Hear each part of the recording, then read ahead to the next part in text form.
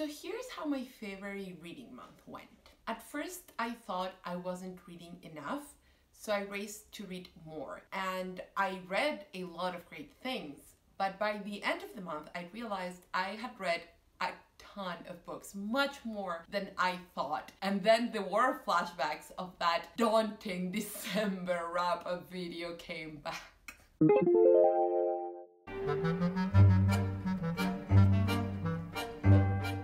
Hello everybody, I'm Roxy, this is Recuerda, and today I'm finally telling you about all the books that I read in February. They are not as many as in December, thank God, but yeah, there are still quite a lot, and a lot of them I have a lot of thoughts on. So let's just get on with it. First, I'm going to say that I read 3 of the 6 books for the non-fiction Booktube Prize octafinals. I can't say what they are, but since I'm not going to review them, I'm going to keep those to myself until early April, where I'm going to be filming a joint review of the 6th book, sharing my ranking of them and then my reaction to the prize, because I think that is the best way of doing it. It's how a lot of booktubers I like do it, and yeah, I just feel it's the most exciting way. I also read Pedro Páramo by Juan Rulfo. This was February's pick for reading Latinas. For some godforsaken reason, I couldn't find my copy, which is hilarious because I'm sure it got lost in the moving of books, precisely because I said, oh, I should keep it near so I can take it to my apartment, but then I didn't right away, and that was my mistake, and now I couldn't find it, so I just read it as an ebook. It's a very interesting book. It was a reread for me. We read it in high school. It was my first refresher since it blew my mind when I was in high school, and I liked it a lot, but I didn't love it in the same way than before, which is not a good sign with a book. I wanted to go the other way. But in any case, this is about Juan Preciado, who goes to this town in search of his father because his mom has just died, and it all gets very ghostly, he soon realizes. And through these different choral vignettes of these different citizens of this town, we get stories of who Pedro Páramo was, and it's actually, he is the main character. And even more than Pedro Páramo as a person, as an individual, it's what he represents. It's this patriarchal idea of the town owner, of the authority figure, of the father figure, and how he affected this town and what happened to this town. It has a strong sense of place, a very hot, claustrophobic atmosphere. It's so good. I didn't love it as much because in the end, I do think it is a little bit more style than substance. I think the form is so good, but once you know what's going on, it's not as impactful as the first time you read it. I still super recommend it. I also think it's very accessible. Go check out the live stream and comment if you want to discuss. Okay, now on to the books. First, I want to mention books that were only okay. So let's begin with the last book I finished in the month, actually. A novel of Stella Fitzgerald by Therese Ann Fowler. And here's the thing, this book is just fine. It was very readable, like all the things of the blurb here say compulsively readable. It's true, and it was good for me because I was so stressed out the last week of February. It helped, I devoured it, but I found a lot of flaws, and the fact that I flew through it wasn't actually a compliment. It was because I didn't feel the need to stop and analyze stuff, because I don't think there is much to analyze here. This is about Stella Fitzgerald and her meeting Scott, and it follows her from birth to death, basically. It's first-person narrative, and I can tell Fowler did her research. It's much too clear. It's always hard. I posted on Instagram whether people liked or not fiction based on real people, and it was very, very split, that vote, but I don't mind it. But I do think it's hard. It's hard because, especially with someone who's such a celebrity, it's hard not to want to do that wink wink, nudge nudge, and you can do that if it's good. But in this case, I think Fowler is very clear about what her narrative wanted to be, and in the process she made Zelda such a victim, and she was in many ways. I'm not saying that she isn't, but I think she flattened her character quite a lot. She also flattened everyone else around her. If you're going to write about the characters, you need more depth. The prose was fine. It was a bit too self-aware. It was first person, and sometimes Zelda was analyzing the situation too much, almost as if she had the hindsight. I would not recommend this unless you want a really, really fluffy, light book to spend some time with these characters who, fair enough, are quite exciting. The atmosphere is exciting, but even that, I don't think it's particularly well accomplished. So yeah, I didn't love it, and I don't think it's a particularly good book, but it was what I needed at the time, so maybe it's what you need too. Who knows? I also want to talk about Murder on the Orient Express, which is my third Agatha Christie book. This is a Hercule Poirot mystery, and it's my first one. I really enjoyed it. This is a movie tying cover, but I happen to really, really like that movie. I thought it was good. It's just that my second Agatha Christie was And Then There Were None, and I haven't gotten over it, basically. I think that book is so genius. So this was good, but not that good. It's about Hercule Poirot being on the Orient Express. It's a logroom mystery. One passenger is killed and Poirot must solve the crime, considering that there are all these passengers, some of whom have a lot of direct connections to the murdered guy. It also made me realize how nasty Poirot is. I've seen a couple of adaptations and I've never seen him as nasty. He's a bit, you know, full of himself in the way that all brilliant detectives are. Textually speaking, I think Poirot is really nasty with his assistants, especially because they don't know each other, so it comes across as even more cruel because there isn't that bond. I still really enjoy this. I think Christie is such a master of tension, even though I knew how it ended. There was a point where I doubted myself. I was like, am I remembering this wrong? She uses sparse language to create tension, and she really fleshes out characters through dialogue, which is hard to do in a way that is not too contrived. So yeah, kudos to this one. I thought it was good. Oh, actually I should have talked about this one first because I liked it less than the Orient Express. But anyways, I also read my second Evelyn Waugh, Brideshead Revisited, because it fit two of my own little challenges I'm doing. So you're going to listen to me talk more about this on my first Gilmore Girls challenge reading wrap up, because I only have to finish one more and I'll be able to film that video. This is about Sebastian and another guy who is the narrator, and they are friends, and it's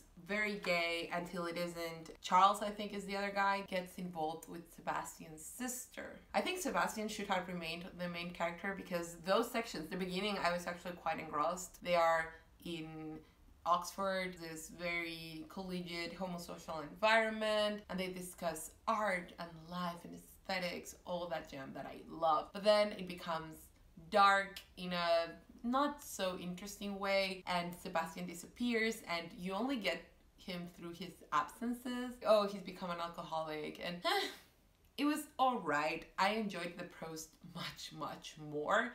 It's much better than Scoop, so that gives me hope. I wouldn't especially recommend this, but it is one of those staples of like dark academia, so if you want a dark academia classic, you can check out Brideshead Revisited. I definitely think the first part is worth it. Yeah, make of that what you will. I will be talking a bit more about the style and everything in that video, so look forward to that whenever it comes. I also read Sex and Lies by Leila Slimani. This is subtitled The Sex Lives of Women in Morocco, although I may be lying because this is an edition in Spanish. I buddy read this with my friend Danny, and this was translated into Spanish by Malika Embarek Lopez. I really enjoyed this, but I was underwhelmed by it. I thought it was informative because these are interviews with different women that Slimani basically just transcribes. That's the thing. It occasionally goes away from the interviews to the author reflecting upon it, but it's not too often. It was just interviews transcribed, and that was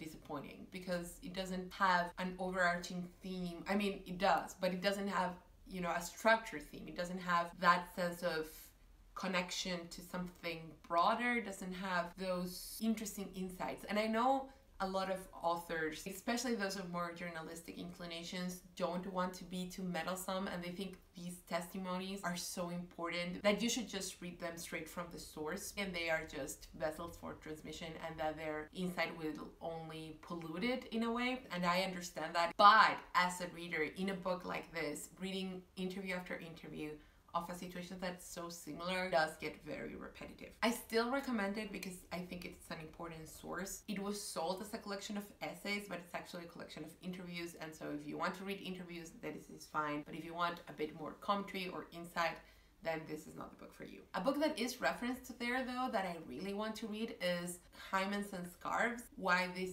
East Needs a Sexual Revolution, which I own thanks to Danny actually, and I really want to read, but I haven't yet. But that book is referenced in Sex and Lies, and I really am looking forward to it. For Invisible Cities, I only read one of the books, although I had books for all 3 countries. Yeah, I have no excuse. I read Kavafis, Recuerda, Cuerpo, or Remember Body. This, I think, is an anthology, again, originally in Spanish, but of course you can find Kavafis poetry translated into English quite easily, I think. And the translation is by Ana Pothitou and Rafael Herrera. By the way, this poet is known as a Greek poet, I assume because he writes in Greek language, but he was born in Egypt and he popped up when I was searching for Egyptian authors, so I'm counting it. These are poems about homosexuality and lost youth, and I had no idea, so I felt very much like I had come here looking for the bare minimum of good poetry, and suddenly all these themes of body and desire were here, and the meter is so interesting and the language is so beautiful. I was like, damn, Kavafis, I had no idea. I really enjoyed this. I marked a lot of them because I thought they were beautiful. There are some of them that are denser because they reference Greek mythology or Greek history, actually, even more so than mythology, and I'm actually quite rusty in that area. Yeah, I really enjoyed it. It's a very central collection, and one very common theme was the loss of youth and remembering youth as those times when your body was young and beautiful. And you know, that's a very common Uranian / Greek boy love sort of ethos. I read one more poetry book, Wendy Cope's Serious Concerns. How gorgeous is this Faber 90th anniversary edition? This is Dorothy Parker if Dorothy Parker hadn't been so depressed. She is very snarky and funny, but much simpler, I think. It was much more hit or miss, but because the hits were such big hits with me, I still enjoyed it. I again marked quite a lot of poems. I think they are very good. I think these are good for people who are just starting out in poetry and want to get it. I think they would enjoy it because it's mostly about the language itself. I usually go more for imagery. Here I think it's more of simple everyday imagery with some cleverness thrown in, and I think that's fine. I think it works. What I will say though is that it's very British. It has a very British sensibility, but still I liked it. I would read more by Wendy Cope. So now let's go to Kentucky's. Oh my god, it's not Kentucky's. I keep saying Kentucky's, but I forget that in English it's called Little Eyes by Samantha Schweblin. This is the cover in Spanish. I hate that they changed it to Little Eyes because Kentucky's is a word that is on the novel. And it's not like Kentucky's is a word that has any meaning in Spanish either. Anyways, I really enjoyed this, much more than I expected, because a lot of people really didn't like it and I heard a lot of mixed reviews. I don't think this is nearly as good as Fever Dream, but I still enjoyed it much more than I expected. It's a collection of vignettes and they are interrelated. It's a novel, but I feel like each storyline reads more like a short story until it all comes together in the end. It's about this scenario in our world where Kentuckys are a thing. They are machines, if you will, that have an odd animal-like shape, and they are sold as devices or toys, and they connect you to someone else at random in the world, and so they see you and they can move the Kentucky, and you have zero power over the Kentucky. Effectively, you can not charge it, but other than that, that's it. You can disconnect it, but once you disconnect it, you can't reconnect it I thought it was so fun to read. I was very engaged. I read this in one sitting basically because I keep wanting to know how scenarios would play out. There was one scenario that I thought was kind of unnecessary, so that tells you a lot. It is a short novel. When you want to make a short novel shorter, I always feel like that's a problem. There was one storyline that I would have done without. But it's basically commenting on, you know, technology and the dangers of technology, and also there are a few instances where technology can help. Also, what it means to be seen and be the seer in social media. Why would anyone want to have a strange creature that looks at you and you know someone is behind that camera, but you don't know who that person is? You can't really communicate. You can find ways to communicate with it, but you're not really meant to. It's all very obvious. There are some paragraphs where it hits you over the head with it and it's not necessary, but also because of the characters she chose to put those thoughts into, I thought worked. I like that the characters are so different in location, in age range. I think it shows how technology, or specifically social media, can impact different people on different stages. It just rang very true to life. One of the people go and buy it and they are not sure why they want to buy it, but they describe the box as being very appealing and white and slick. I was like, yeah. And the fact that they don't really explain more about them, I think also rings very true. There are a lot of little knickknacks that have come and gone through the history of technology, and you think, why would you want that? But people want it when it's just released. When you think that, for example, something like Omegle or chat roulette exists, where people literally put themselves on display on camera to just get random strangers, and sometimes they don't even see each other. It's just very odd, but it's something that happens, and I think this plays it out very well. I like the prose. I was engaged. Oh, I wasn't very specific about the storylines. So there are several where they get the Kentucky for the first time. They are experimenting with it. There is a mother who's like a middle-aged woman who doesn't get it at first, and then she is a Kentucky, meaning she's observing someone. She becomes very attached to this young woman that is her owner. And then there are others that are kids. There are others that are profiting off it. There is one that buys it just because, and I think she's also a young woman. So there are many types of people that are invested in these situations. I understand that there is a lack of resolution, and I understand that the message is very obvious, but that's the thing. At least it didn't feel to me that she was pontificating. It felt to me like she was exploring all these avenues. I don't recommend it as a follow-up to Fever Dream. I think that book is nearly damn perfect, but I think it's a relevant novel, and I actually enjoyed it more than I expected. I also finished Brothers Karamazov, by Fyodor Dostoievski, and this is translated to Spanish by José Laín Entralgo. What can I say about this book? It's my first Dostoievski. I enjoyed it, but I found it so over the top, quite honestly. And here's where I don't know if I'm getting it right or not, but I had the impression that Dostoievski was the serious, gritty counterpart to fluffy, lush Tolstoy. I feel like that is the general consensus of the educated literary community. But I loved Anna Karenina, and I got it, even if there were details that I couldn't maybe understand because of context or certain social cues and gestures, whatever. But I didn't find it over the top or extremely dramatic. For all the human drama it contains, I still thought, okay, I believe this is very serious. I was in it for the ride. In here, kept thinking, is this really how people behaved when Dostoevsky was around? Or maybe he's exaggerating for effect, and that's part of the satire. So I feel like I need someone who knows their shit when it comes to Dostoevsky to explain this to me. This is about 4 brothers. One of them is a bastard, and their father, who is a bastard for different reasons. Also, before we get a bit more into it, the way this is usually described is spoilerish, because the fact that is presented as the central aspect to the novel happens halfway in. And this is a 1,000-page novel. So you can understand why spoiling something that happens 500 pages in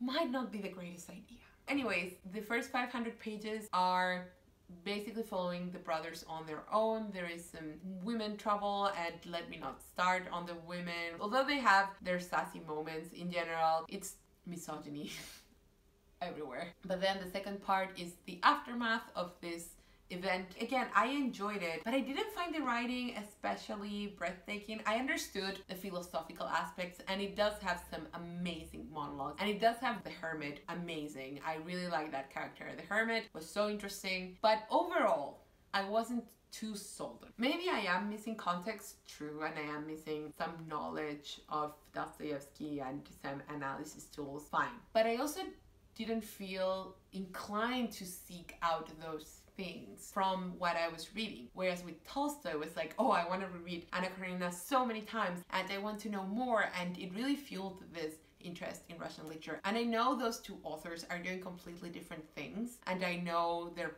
literary projects are quite different. But as two great authors of huge books, I think it's a fair comparison. So yeah, I don't know. Have you read this? What do you think about it? I, again, liked it. I also was surprised by its humor, but I didn't love it. Oh yes, then I read two Nona Fernandez books. The first one is Chilean Electric, which sadly, although that is the original title, is not translated into English, I don't think. It's amazing. It's about this story that Nona's grandmother, or the grandmother of the narrator, who is basically Nona Fernandez, auto-fictional sort of situation, used to tell her this story. Her father, who was a German immigrant in Chile, worked in the electrical wiring company that first illuminated the center of Santiago, and she was there and she tells this beautiful story. It's great, except for the fact that it can't be true, because that happened 30 years before her grandmother was born. So that fake anecdote is a starting point for the author to analyze ideas of progress and class and what that means in Chile, and memory and collective memory, and whether the importance is in the thing itself that occurred or in the telling of the thing. So it's very interesting that way. I really loved it. It's my favorite Nona Fernandez so far. I will continue to read more by her. If you read in Spanish or if it's ever translated into English, I really recommend it because it's so damn good. Then we have Space Invaders, which was a reread. I loved it just as much as the first time. This is about the dictatorship, but more specifically growing up during the dictatorship, and it's all told through their eyes. There is one point where one of the children becomes an adult and he's looking back, but in general it talks about them and how they communicate between each other and how they send letters, they visit each other, and what they understand and what they don't. And it's so heartbreaking, but also so interesting. Adorable in some ways, sometimes quite heartwarming, but in others completely heartbreaking. Her writing is so good. It's so clever. We talked about these two books with Danny in our podcast in Spanish, Pluma Pantalla, link down below. One of the things I kept harping on was how Nona uses these metaphors that could feel so trite, but she works them in seamlessly. She really trusts her readers. She's such a trusting author, but it's also not obscure. It's easy to understand as you read it. It's just that it works so well. So yeah, really, really recommend this. Remember, I'm doing ranking of dictatorship related books. Okay, this is the third one you need to read. You've read The House of the Spirits, you've read My Tender Matador, which is the best one. Now you have to read Space Invaders. So there you go. Okay, moving on, we have The Dinner by Herman Koch. This was translated from Danish to Spanish, Marta Arguile Bernal. I will credit the English translator down below, don't worry about it. I really enjoyed it. I know what all the hype is about now. I've been meaning to read this for years. I got this years ago, and it was one of those books that I hope to get to right away, which is not always the case. I sometimes buy books knowing full well I won't get to read them at the moment. But this one, I was like, okay, I'm going to pick it up right away, and I never did. Now was the moment. This is about our protagonist, who is having dinner, with his brother and their wives. His brother is a politician and he's actually running for president.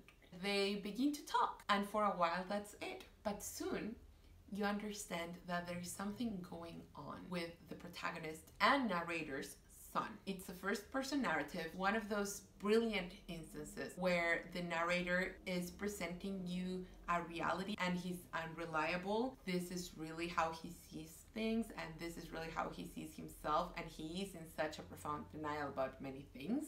But you as the reader know that this is not the case, and there is a slight crack there where you can glimpse at the reality. It works so well. It did drag a bit, like in the middle, a tiny bit. I kept wanting to read, I kept wanting to know more. It is a commentary, again, on how we perceive ourselves and our life and our image versus that of others, family relationships, sibling rivalry, and most importantly, father-son relations, and what it means to be a good dad and raise a good kid. So good. The penultimate book I want to tell you about is The Corrections by Jonathan Franzen. I buddy read this with Danny as well. I told you we do a lot of book-related activities together, even though we live literally in different continents, if you consider North and South America as two different continents. Anyways, this was my second Jonathan Franzen. The first one was Freedom. Devoured it, really enjoyed it. Didn't devour it because it was a buddy read, so we sort of spaced it out through time. But each of the sections, when I had to read them, I devoured them because they were so good. So this is about an older marriage, Enid and Arthur, I want to say, I think so, and their children. Alfred, oh my god, I always get those names mixed up. So Enid and Alfred and their 3 children. Oh my god. Chip, Gary, and Denise, that's it. And it's just the story of their lives. It starts near Christmas. Alfred is starting to become unstable. Something might be going on in his brain. The children are scattered through the country. They are discussing whether to go home or not for the holidays, which is always, you know, family drama prime season.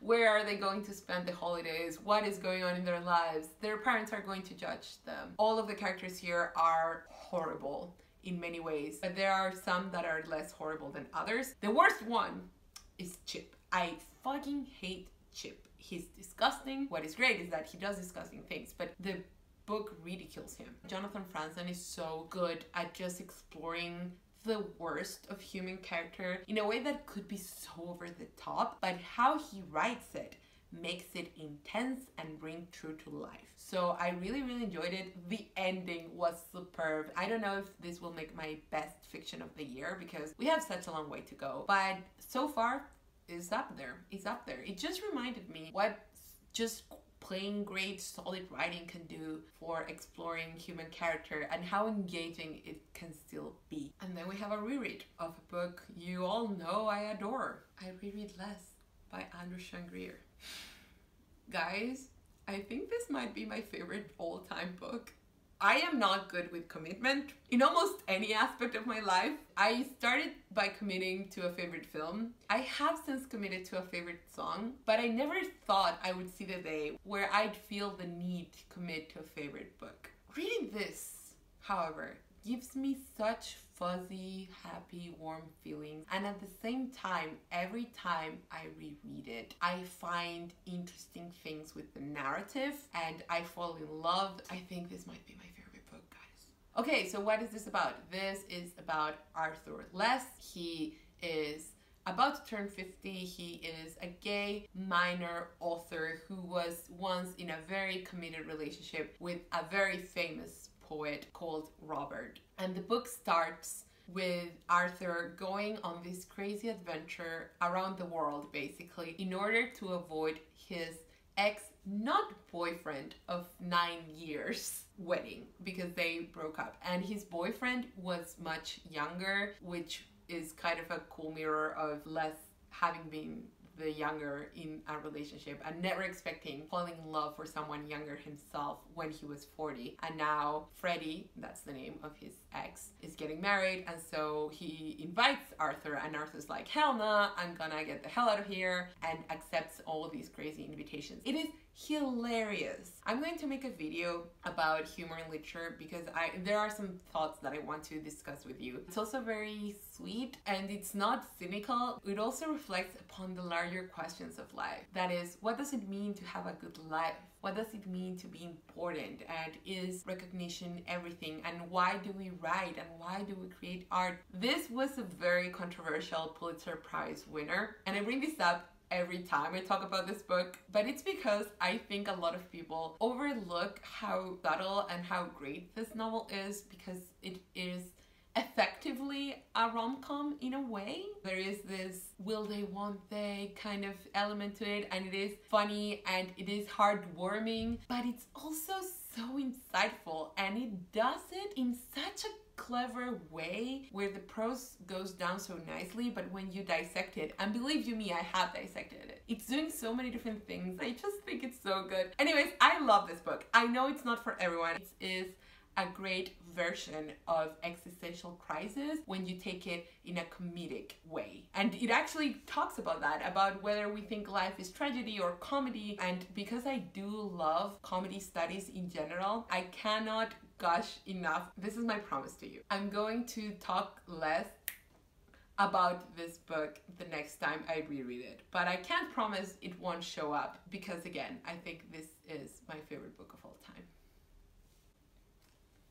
I don't want to let go of it. So let's just do the outro like this. Nah, I'm kidding. Okay, that was it. I hope you enjoyed this video. If you enjoy it, please give a thumbs up. Please subscribe and comment. Have you read any of these books? Do you plan on reading any of these books? And any comments that you might have. Do you have a favorite book? I think that's a very interesting question. Some people find it very hard to pick just one, and I understand that. But apparently I'm one person who can now. Who would have thought? Also, remember to listen to the Bibliophile Daily, my podcast of daily literary facts, linked down below with a card where you can find all the links to that. Remember to follow Reading Latinas. Remember to brush your teeth and wear a mask. I don't know where I'm going. It's been such a crazy week, and yeah, I'm running on too much coffee and too little sleep. I've been reading some great things. Oh, also no jar today.